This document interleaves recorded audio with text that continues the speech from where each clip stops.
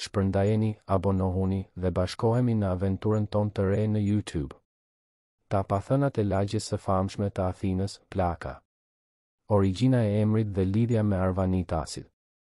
Intervista në fjalë është një bisedë mes historianes së artit dhe Cicerones Artemis Skumburdhi me gazetarin më hulot për gazetën greke Lifo mbi librin e saj monastiraki, Plaka dhe pushtuesit e ndryshëm të Athinës përgjatë shekujve. Nga 10 librat që ka shkruar, të gjitha për Athinën, për historinë, kafenet e teatrot e saj, 9 prej tyre nuk janë më në librari, kanë mbaruar.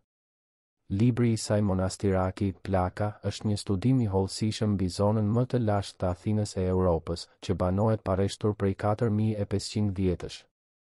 Varianti më mbizotërues është që vjen nga fjala arvanitase plak, në fund të sheh. Gjëvi erdhen dhe u vendosën në zonën rreth sheshit Lisikratos drejt Makrianit e shtyllave të Zeusit, disa familje arvanite që u dëbuan nga turqit e Argonafplis. Kjo zonë që boshatisur që në shek. Gjii dhe mbeti e zbrazët për shumë shekuj. Kësisoj, njerëzit e ardhur u vendosën në shtëpitë e vjetra ekzistuese dhe e emërtuan këtë pjesë Athina Pliaku. Dalë nga ndalë, fjala Pliaku u bë Pliaka dhe më pas u greqizua në Plaka. Ky emërtim vlen për pjesën që fillon nga sheshi Lisikratus, që është pjesa qendrore e Plakës, pra zemra e saj, dhe mbulon edhe zonën më të gjerë të Athinës së vjetër.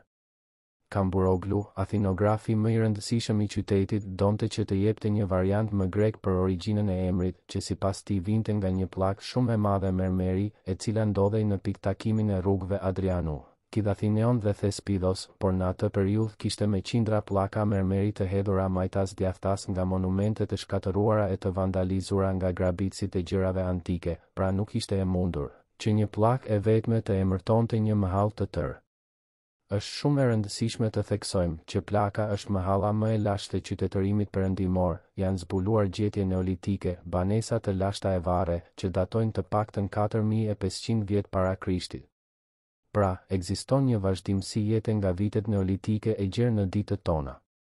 Praktikisht, edhe rruga Tripodhon që përshkon mes përmes Plakën është rruga më e lashtë e Europës, e cila krijonte një gjysmë rreth 850-900 metrash nga hyrja e teatrit muzikor e gjerë në Eleusin e Agoras së lashtë. Ishte rruga me numrin më të madh të zbukurimeve, për shkak të monumenteve koregjike dhe me përdorim të vazhdueshëm prej 6500 vitesh. Ky fakt është tronditës për një studiues e shëtitës. Është pak a shumë si Agora e Romës, që sheh shtresa qytetërimi shekujsh të tërë. Po, vetëm se Roma dhe Agora e saj vinë shumë më vonë. Plaka nuk është monument arkeologjik, është monument i gjallë, është histori, folklor dhe sëreshti kurse ekzistuari, madje edhe në vitet më të errëta të mesjetës, ku pas masave që mori Justiniani kundër helenizmit, popullsia ishte reduktuar ndjeshëm dhe njerëzit e pakt, që kishin mbetur në qytetin e lavdishëm, ishin mbledhur brenda murit roman. Madje edhe atëherë, rruga Tripodhon nuk ndaloi së pasuri gjallëri. Dihen shumë pak gjëra për mesjetën në Athinë. Ka qenë një periudhë shumë e trishtë. Imazhi i Athinës fillon të zvetënohet, bëhet një qytet i ndaluar idhujtar, me banor të këqij që patën shkaktuar zemërimin e të krishterëve filortodoks, të cilët kishin një këndvështrim shumë negativ të gjërave. Është e çuditshme se grekët idhujtar asnjëherë nuk përndoqën të krishterët. Feja e lashtë greke predikonte laicizmin dhe tolerancën, me kusht që çdo qytetar grek duhet të respektonte adhurimin tradicional të grekëve. Çdo kush mund të besonte në çdo lloj zoti që dëshironte, mjaft që të mos binte në kundërshtim me fenë tradicionale të grekëve të lashtë. Rrjedhimisht nuk kishin përplasje dhe madje edhe perandori Julian, renegati sikurse e quajti kisha, nuk i përndoqi të krishterët. E shihte që paralelisht me komunitetin e vogël të krishterëve, ekzistonte komuniteti i madh i grekëve etnik idhujtar dhe u përpoq të forconte arsimin e lashtë grek dhe fenë, të rimëkëmbte ekonomikisht tempujt grek. Asnjë grek etnik nuk përndoqi ndonjë të krishterë. Dëbimet i bën romakët. Grekët që ishin të krishterë u përndoqën, ishte e tmerrshme situata gjatë sundimit të Justinianit dhe kjo është diçka që nuk e mësojmë në shkollë. Jam sulmuar nga njerëz që cënohen kur flas gjatë guidave të mia për Justinianin dhe kur prek tema të tilla, por jam shumë mirë e përgatitur, e lexuar, nuk bëj guida sipërfaqësore, flas me fakte e citime. Njëherë, një pedagog teologjie dhe 2 zonja i dërguan një letër bashkisë së Athinës që të më hiqnin nga institucioni i Ciceronëve dhe kë mua që e kisha themeluar. Por, natyrisht që kryebashkiaku nuk bëri diçka të tillë. Më flisni për Justinianin. S'mund të flas mirë për njeriun që theri grekët. Gjatë sundimit të Justinianit, Athina fillon e rënohet, reduktohet popullsia dhe vendoset brenda murit.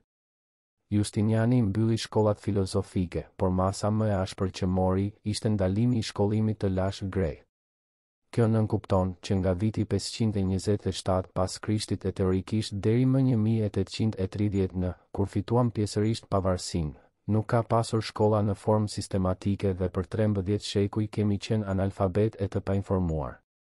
Nuk patëm kur iluminizëm, rilindje, asgjë. Gjatë pushtimit Osman funksiononte një numër i vogël shkollash që mbaheshin nga disa mësues të pasur iluministë, sepse vetëm familjet e pasura mund të dërgonin fëmijët për studime jashtë shtetit dhe kur ktheheshin krijonin shkolla të përkohshme e u mësonin shkrim e këndim fëmijëve të Athinasve. Një mas tjetër e turpshme e Justinianit ishte ndalimi i përdorimit të emrave Hellas dhe Helen. Greqia quhej Romania përbënte një pjesë shumë të vogël të rajonit më të gjerë të Ballkanit dhe i quajti gjithë grekët Romios. Romios ishte një përcaktim nënvlerësues dhe një kategori dytësore e qytetarit romak. Nuk ishin qytetarë romak, por Romios. Gjithashtu, ndaloi përdorimin e tunikës greko-romake dhe detyroi grekët, pas 2500 vitesh veshjeje helene, të vishen si popujt e tjerë të Ballkanit. Kështu, filluam të vishnim fustanell, që është ballkanase, konkretisht shqiptare. Masa më e vështirë ishte se brenda 3 muajve grekët e të singjashmit e tyre duhet të pagëzoheshin të krishterë. Kur je tifoz i një feje prej 2500 vitesh dhe papritmas duhet të pranosh një fe dogmatike monoteiste që të ndalon shumë gjëra, të imponon të kesh frikë ndaj Zotit që grekët e lashtë nuk e njihnin, dhe e cila mbështetet në parime judaike e hebraike, nuk është diçka e lehtë. Jam ortodokse, por nuk mund të mos zemërohesh me këto gjëra. Përse duhej rreth 13 shekuj të qem idiot e të pashkoll? Na donin analfabet që të bëheshim prej e çdo pushtuesi oportunist. Justiniani ishte një personalitet kontrovers, slav i jugut dhe ndoshta që atëherë ka filluar përplasja me slavëve e grekëve. Ky njeri nga njëra anë mbështetej te grekët etnik që të ndërtonte 2 veprat madhore për të cilat është i njohur në histori, Shën Sofin, Anthemios dhe Isidoros, që e bën ishin grek etnik dhe Neares, ligjin e njohur, që bazohet në greqishtën e lashtë, edhe juristët e tij ishin grek etnik dhe nga ana tjetër, ndërhyn me urrëtie kundër grekëve e të singjashmëve të tyre. Në vitet 570-580 pas Krishtit, kemi dhe mësymjet e avaroslavëve. Pashmangshmërisht banorët e pakët të Athinës mbyllen brenda murit romak dhe do kalojnë shumë shekuj që të dalin prej andej. Një mëkëmbje të vogël kishim kur perandori Konstanc gjatë rrugës për në Itali kaloi nga Athina dhe nga që solli një ushtri mercenarësh të pasur. Nga vjeshta e 662 e gjerë në pranver të 663, filloi të qarkullonte paraja, më pas njerëzit u rimbyllën brenda mureve. Mëkëmbja pasuese ishte në vitin 1018 pas Krishtit, kur Vasili I Maqedonasi, që në histori njihet si Bullgaroktoni, vjen në Athinë, që ta nxjerrë nga errësira mesjetare dhe të festoj fitoret e tij nga betejat kundër bullgarëve. Me vete ka sjell edhe dedikime të arta shënmërisë athinase, që është Partenoni. Vitet në fjalë, Athina fillon e mëkëmbet, por jo vetëm Athina, krejt perandoria, sepse Vasil Bullgaroktoni ishte një perandor i jashtëzakonshëm. Konsiderohet si ndër perandorët më të mirë që kaluan këtej, në mos më i miri. Gjatë sundimit të tij, perandoria u zgjerua dhe arriti shtrirjen më të madhe që ka pasur ndonjëherë një perandori. Në veri shtrihej deri në Danub, në lindje deri në Mesopotami e në jug deri në Egjiptin verior. Athina fillon e zhvillohet sepse sigurohen kufit e perandorisë romake dhe për shumë vite gjatë sheh. Asnjë rrezik nuk u kanoset këtyre kufive. Nga që njerëzit e Athinës ndihen më të sigurt, fillojnë të dalin nga muret për herë të parë dhe s'është as pak e rastësishme që kishat e vogla bizantine të sheh. Që kemi në Athinë dhe në Atik përkojnë me vitet e udhëheqjes nga Vasili I. Por, nga mesi i sheh. Fillojnë sërish mësymjet dhe njerëzit rimbyllen brenda mureve. Nuk do dalim prej andej deri në vendosjen e pushtimit Osman. Athina do të kaloj kohë të vështira, do jetë për 2 shekuj e gjysmë në mpushtuesin frëng dhe në vijim do të vinë turqit, më 4 qershor 1456. Nga gjithë dinastët e Athinës, otomanët ishin më të butët. 2 shekujt e parë të pushtimit otoman janë shumë të mirë për Athinën. Athinasit gëzojnë privilegje të veçanta që ua kishte dhënë Sultan Mehmeti dhe dinastët e tjerë turq. Mirëqenia ishte e kënaqshme. Frëngët ishin pushtues të vështirë. Kur u vendosën në Athinë, administrata e tyre ishte sipër në Akropol, por ishin shtrirë edhe poshtë. Nuk qenë gjithmonë të njëjtët frëngë, ndryshonin gjatë periudhave të ndryshme, nga kryqtarët e parë, Delaraut dhe Jean de Debrien gjerë të mëvonshmi. Por, të gjithë ishin plaçkitës dhe na trajtonin me inferioritet si bastard të grekëve. Konsideronin që nuk ishim grek.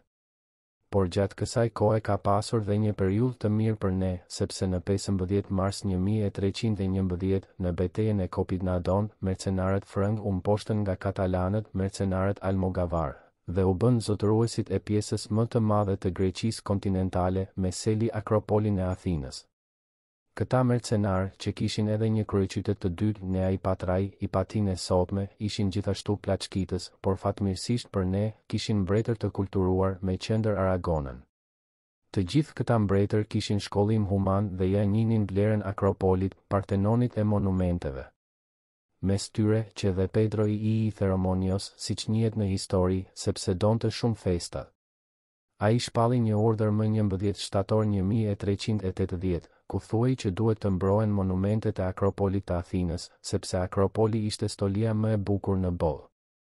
Rrjedhimisht plaçkitësit nuk guxuan të bënin diçka kundër monumenteve, por vazhduan të qëndronin në Greqi. Disa u martuan dhe u vendosën kryesisht në zonën e Vjotisë. Më pas erdhën Florentinasit që ishin tregtar më të kulturuar, Atzajolët, zotëruesit e Athinës nga 1387 deri në mbërritjen e turqëve më 1456. Ata nuk bën shkatërime, por na përçmonin e na quanin bastard. 240 vitet e pushtimit frëng nuk ishin periudhë fort e mirë. Duhet thënë që edhe periudha bizantine, pra pushtimi romak, nuk ishte periudhë e lehtë dhe e mirë. Bizanti është një term I mëvonshëm I rënies së Konstantinopojës, që na intereson ta përdorim. Grekomanët nuk e pranojnë këtë, me një regjim të ashpër taksash për të gjithë grekët, e sidomos për Athinasit. Ekzistojnë dëshmi të historianëve të njohur të Mihal Pselos nga Konstantinopoja, I cili u dërgon shpesh letra çdo perandori romak dhe u lutet që të jenë të butë dhe më dashamirës ndaj Athinasve dhe të ulin taksat e larta, sepse Athinasit ishin një popull I ndriçuar dhe karizmatik që I dhuruan shumë gjëra qytetërimit botëror. Kërkonte një regjim të veçantë për qytetin e Athinës, por sigurisht që se përfilli askush prej tyre. Regjimi I taksave ishte kaq I ashpër, saqë njerëzit kishin arritur në limitet e tyre. Mes taksave të ashpra që administrata romake u kishte imponuar Athinasve, ishte dhe taksa që quhej proskinitikion, taksa e adhurimit fetar. Çfarë ishte kjo? Kohë pas kohe, pretori, pra prefekti në termat e sotëm, që e kishte selin kryesisht në Tebë, fundjavave shkonte të argëtohej në Athinë. Mblidhte gjithë kustodinë e tij, blinte një kandil të argjend ose temjanicë të argjend, gjojat I falej shënmërisë së Athinës në Partenon. Sa po mbërrinte, I kushtonte shënmërisë dedikimin e argjend dhe rrinte më pas një javë, duke pirë e dëfryer me obortarët e vet. Kur kthehej në bazë, dërgonte një urdhër në qytetin e Athinës dhe u kërkonte taksë të veçantë, përpos taksave të tjera, të ashtu quajturën proskinitikion, që t'i paguanin gjithë shpenzimet e udhëtimit, madje edhe dedikimin e argjend, që I solli shënmërisë në Partenon. Dhe nga që njerëzit nuk kishin para, nuk kishin që të jepnin. Shisnin që të kishin që të paguanin taksat e vitit, por shumica e tyre s'kishin që të shisnin që të paguanin proskinitikion. Dhe atëherë, çfarë bënte ky pretori mizor? Dërgonte njerëzit e vet dhe u merrnin banorëve që s'mundeshin të paguanin gjithë kafshët e fermës e të kopshtit, madje edhe qend, pulat, gjelat, kecat, ç'të kishin. I transportonin në një vend tjetër, I rrethonin dhe I detyronin njerëzit të gjenin lek që të merrnin kafshët e tyre pas, pra t'i blinin, se tani ishin në pronësinë e pretorit. Bëhet fjalë për situata të turpshme. Nga romakët e frëngët nuk kishte ndryshim të madh, të gjithë u pinin gjakun athinasve, madje frëngët edhe i përçmonin. Nga ana statistikore, dinastët më të këqij për popullin grek kanë qenë venecianët, të krishterët venecian. Në librin Greqia 1453, 1821, shekujt e panjohur, David Brewer përmend që nga gjithë dinastët, otomanët ishin më të butët. Është e vërtetë. Kur vinë turqit, athinasit ndihen të lehtësuar sepse Mehmeti I, që erdhi në fund të gushtit 1458, kishte shkollim grek, fliste shkëlqyer greqisht, e ama ishte gjysmë grekoponte nga ama e vet, nga familja e katakuzinëve dhe u dha privilegje athinasve. Athina u pushtua nga turqit në 4 qershor 1456, por prezenca e tyre në fillim ishte shumë diskrete. E vërteta është që jeta e përditshme e athinasve nuk ndryshoi, por nëse do të kishim komoditetin të zgjidhnim mes dinastëve, do të thoja që më mirë kaluam me almogavarët, katalanasit domethënë dhe me turqit, se sa me guvernatorët romak e taksat e tyre proskinitikion dhe frëngët. Mund të flasim për pushtues të mirë e të këqij? Gjithë pushtuesit janë njësoj, nuk ka të mirë e të këqij, por Mehmeti ishte një njeri shumë i zgjuar, si gjithë sultanët, shumë i kulturuar. Erdhi në Athinë dhe ishte në ekstaz që shkelte tokën e qytetit të lavdishëm të antikitetit. Gjithashtu, çmonte shumë monumente. Kësaj u dha privilegje të veçanta athinasve, si dhe lehtësime në taksa. Partenoni gjatë kohës së vet u bë sërish kish ortodokse, pasi për 2 shekuj e gjysmë, gjatë pushtimit frëng, ishte katedrale e dogmës e perëndimore. Kjo i bëri athinasit që të ndihen mirë, por qenë të rezervuar me turqit, vetëm 11 familje turqish jetonin atëherë në Athinë, nga që përgjatë shekujve kishin vuajtur shumë nga pushtuesit e ndryshëm. Sigurisht që në vazhdim Partenoni do të shndërrohet në xhami, nuk e dim se kur saktësisht, nga fundi i sheh. Të gjëvë, kur vdes Mehmeti, vdiq në fillim të viteve 1480 dhe nuk ekzistonte më lidhja sentimentale që kishte pasur ai me qytetin e Athinës, marrëdhënia e tij e veçantë. Në të njëjtën kohë, zhvillohet dhe lufta veneto-turke, ku athinasit luftuan në krah të venecianëve sepse ishim naiv. Sa herë që bëhej një luftë, merrnim anën e venecianëve se ishinim si çlirimtar, më pas ata na plaçkisnin dhe na sulmonin edhe turqit. Si ishte Athina gjatë sundimit të Mehmetit? Athina lulëzon gjatë sundimit të Mehmetit. Grekët që sia kanë haberin historisë, jemi mësuar të themi 400 vite skllavëri. Nuk janë 400, janë mbi 2000 vite, lën jashtë pushtimin romak. Si mund të lësh jashtë periudhën bizantine? Pushtues ishin bizantinët, rënuan popullin, e shtypnin me taksa të tmerrshme, por këtu ka gisht edhe kisha. Athinasit dhe grekët ishin zyrtarisht të pushtuar nga viti 146 para Krishtit, kur romakët pushtuan territorin grek dhe nuk u çliruam në 1830 ndëronim vetëm pushtues. Në fillim kishim romakët që u bën të krishterë në vazhdim, që u pinin gjakun grekëve, në vijim patëm 2 shekuj e gjysmë pushtim frëng dhe 4 shekuj pushtim turk. 2 shekujt e parë të sundimit otoman qenë shumë të mirë për Athinën, domethënë athinasit gëzojnë privilegje të veçanta, që u kishte dhënë Mehmeti dhe dinastët e tjerë turq. Gjatë periudhës së parë nuk kishte rreziqe të veçanta, shumë rrallë shfaqen në Athinë piratë dhe mësymës, pra njerëzit kanë qetësi, kanë kishat e tyre dhe ndërtojnë vazhdimisht të reja. Turqit ishin veçanërisht tolerant me athinasit.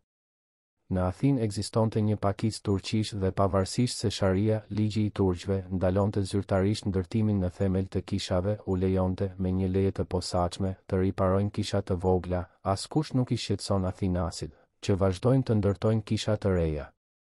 Shumica e kishave të vogla, që kanë mbijetuar deri më sot, I përkasin kësaj periudhe të pushtimit otoman. Turqit janë tolerant dhe diplomat, nuk duan të krijojnë probleme, kështu që asnjë nuk spionon të sultani kishat e reja që ndërtohen. Është kaq I madh numri I kishave që vazhdon të ndërtohet, madje edhe brenda qendrës historike, edhe në zonën më të gjerë të Atikës. Në këtë klim tolerance, njerëzit dalin jashtë mureve romake për herë të parë pas shekujsh të tërë, tashmë, përfundimisht, rigjallërohet zona e Psirisë, qendra historike mbushet me njerëz dhe për herë të parë pas viteve të Adrianit, kemi një imazh begatie të qytetit. Në sheh. Gjëvi dhe fillim I sheh. GVI, që janë periudha lulëzimi, Athina arrin në 17.000 banor, rrjedhimisht konsiderohet qyteti i katërt i perandorisë otomane për nga numri i banorëve pas Konstantinopolës, Adrianopolit e Selanikut. Numri i turqëve në Athinë është i vogël, por ka gardë turke mbi Akropol. Rreth 2.000 persona që jetojnë bashkë me familjet e tyre dhe disa që jetojnë më poshtë, afër çarshis, pra në anën e sipërme të rrugës Areos, në mahallën e Rizokastros dhe më pak, në pjesën lindore të Plakës. Në sheh GVI kemi shumë të dhëna për mirëqenien e Athinës, sepse shumë udhëtar të huaj vinë ta vizitojnë e shkruajnë për të. Kështu, mësojmë që ekzistonin struktura shkollore për athinasit e vegjël, nën kujdesin e murgjeve, ku jepnin mësim njerëz që rridhnin nga familje të pasura, të shkolluar jashtë. Nga që kishin probleme ekonomike, krijonin shkolla që të jepnin mësim. E konsideronin si detyrim. Në atë periudhë, shkatërohet Partenoni.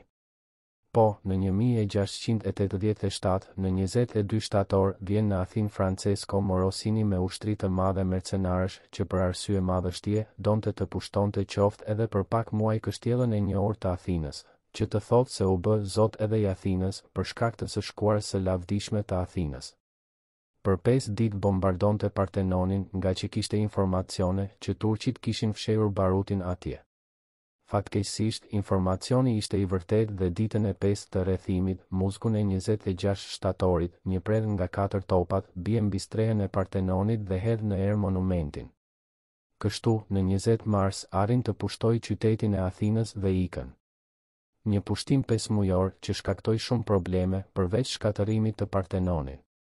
Gjatë përpjekjes për të dërguar suvenire nga Athina në Senatin e Venecias, 4 ditë para se të largohej, në 15 mars të 1688 hipi në Akropol dhe urdhëroi që të ulin 2 shtatoret e protagonistëve të strehës perëndimore të Partenonit, veprat më të mira të periudhës më të arrirë të Fidias, Athinan dhe Poseidonin. Teksa, përpiqeshin t'i zbrisnin, i hodhën poshtë dhe u thërmuan. Kësaj u shkatëruan veprat më të mira fidiane, shtatoret më të mira që u krijuan ndonjëherë nga dora e njeriu. Mori disa copa e iku, se s'mund ta mbante kështjellën. E rimorën sërish turqit, këtë herë të egërsuar e hakmarrës. Shumë familje athinase ikën përgjithmonë nga qyteti, sepse u friksuan nga hakmarrja e turqëve. E njëjta gjë ndodhte për herë, nga që grekët shihnin të huajt si çlirimtar i ndihmonin, sidomos venecianët, dhe pas humbjes riktheheshin turqit e u pinin gjakun. Për shkak të diplomacisë së arrirë dhe tolerancës së sultanit, athinasit gëzonin privilegje të veçanta. Çdo herë që ndodhte diçka e pakëndshme në Athinë, athinasit krijonin një grup, si grekët e lashtë, dhe e dërgonin në portën e lartë që të protestonte. Dhe duhet të themi që çdo sultan gjithmonë u jepte të drejtë athinasve, pa hetuar mirë në kishin faj apo jo. E vërteta është se gjithmonë turqit ishin fajtor dhe u priste kokat turqëve që krijonin probleme ose i dëbonte. Ishte gjithmonë i predispozuar që të ishte pozitiv me athinasit. Por, mos të harrojmë që qemë në pushtetin e turqëve nuk ka qenë një periudhë e mbarë, ajo e sundimit Osman. Brenda një shekulli janë regjistruar 6 rrëmbime masive fëmijësh, devshirme, ndoshta më shumë, nga koha e Sulejmanit të Madhërisëm, pothuajse në mes të sheh. GVI gjerë në sheh. GVI, sa herë që turqëve u duhej ushtri për luftra ekspansive, bënin rrëmbime masive fëmijësh. Në librin ebreer, përmendet që nuk i rekrutonin të gjithë fëmijët me dhunë, disa herë, vetë baballarët ofronin fëmijën e vetë për rekrutim dhe herë të tjera, sugjerohej që një fëmijë i dytë të shkonte me të parin, ndoshta për shoqëri. Sipas Martino Crusios, historianit të patriarkanës, shumë grek dorëzonin fëmijët e tyre, me shpresën që do kishin një rrugëtim të suksesshëm, do të ndihmonin familjen e vërtetë dhe komunitetin e tyre.